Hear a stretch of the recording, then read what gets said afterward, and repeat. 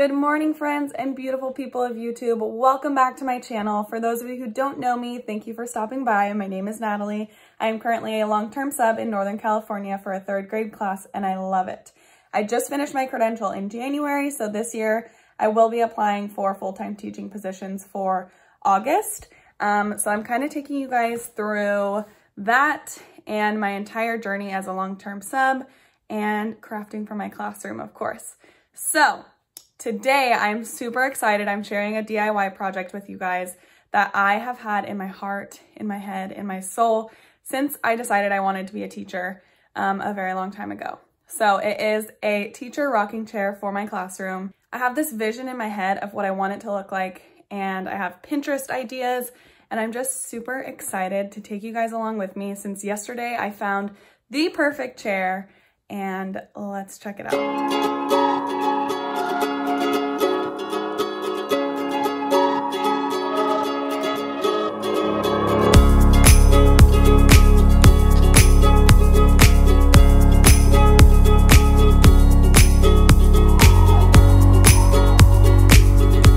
So here's my beautiful chair that I got on Facebook Marketplace for $20. I sanded it down. I didn't film that for you guys. It was a process.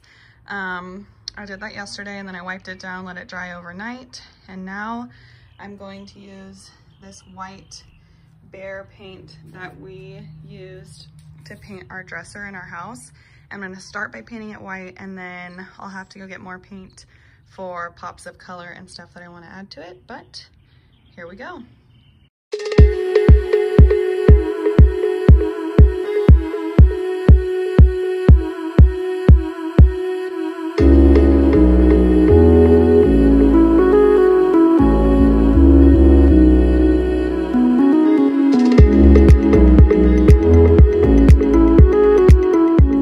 It is now 2 days later since I've seen you.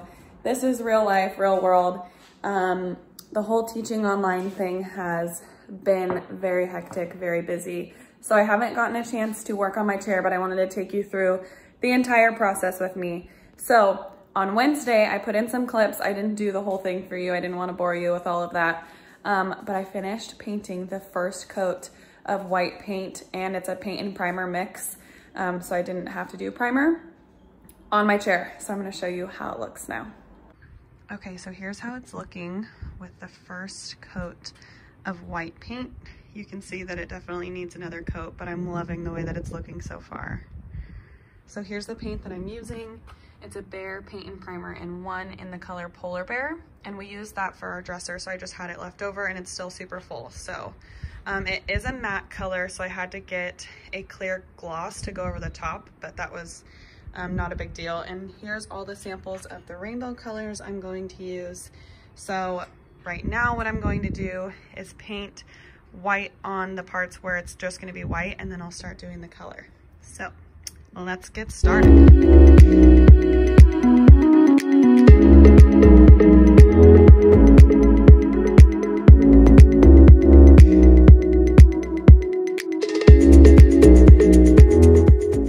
Okay, so it's been another few days since I've updated you guys on my chair, and I'm sorry.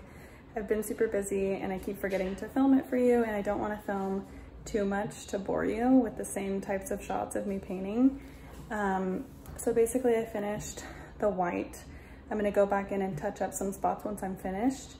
And then I started doing the color, and I've taped it all off for the color on all of it. So I'm going to show you what it looks like right now.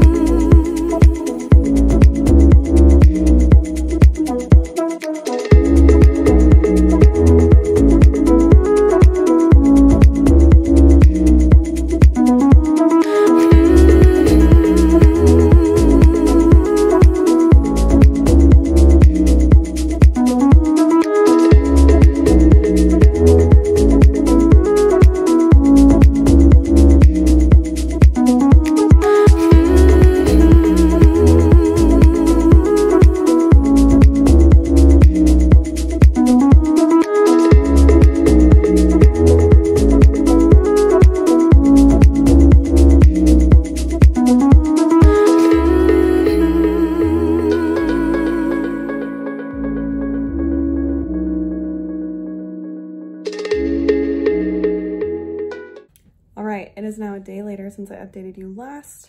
This morning I did the second coat of all the colors on my chair and it's looking so good. So I will take you through when I peel the tape off of it to show you what it looks like. But right now I just took some measurements and I'm gonna make some stuff on my Cricut to put on there since I don't want to freehand letters and stuff like that. I don't want to mess it up. So I'm gonna do it with my Cricut and I'll show you how it turns out.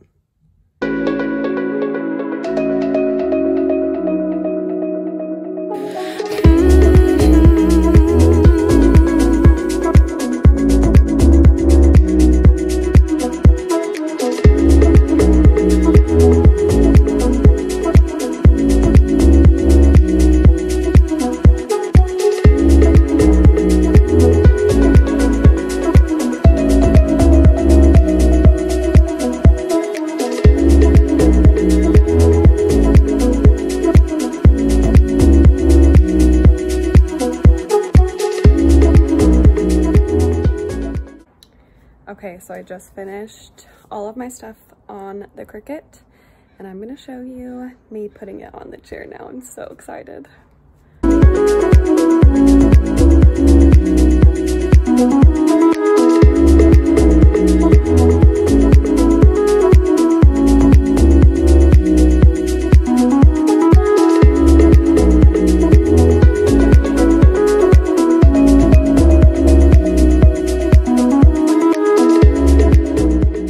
So I just took off all the tape and put on some of my Cricut stuff. So I have a few more things I'm gonna put on there and a few spots I need to touch up, but I think I'm gonna wait and show you guys when it's completely finished after I do the clear coat and after I finish everything else. So I'll see you when the project is done.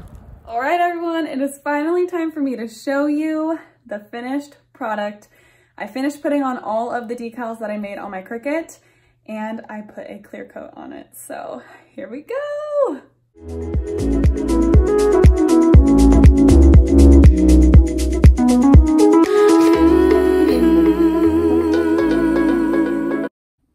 Okay, so you can see I customized it with a little ruler and it is accurate. So if anybody wanted to measure anything with it, they could. And then I made these to be little crayons. I cut out the top on my Cricut and the words and then the pencils on the side and of course my name on there. I cannot wait to see this in my classroom.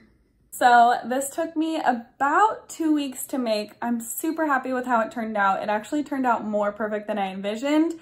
I just kept adding things and thinking of things and I could not be more happy with it. So I really spent a lot of time on this. A lot of my clips are early in the morning or later in the afternoons because I would wake up early and be excited to work on it, but I still had to teach during my contracted hours. So I'd work on it in the mornings and then sometimes on my lunch and then mostly after school and a lot of hours on the weekend. I'd say collectively I probably spent like 20 or more hours working on this chair. So it's a lot of work, but if you are willing to do it, you have the time and the energy to put into it, it is so worth it. And it's so rewarding to see your vision come to life. So if you like this video, please give it a thumbs up and comment down below if you guys are thinking about making your own chair or if you have any questions about making your own chair. And do not forget to subscribe because I have plenty more crafts where this one came from. I'll see you guys in the next one.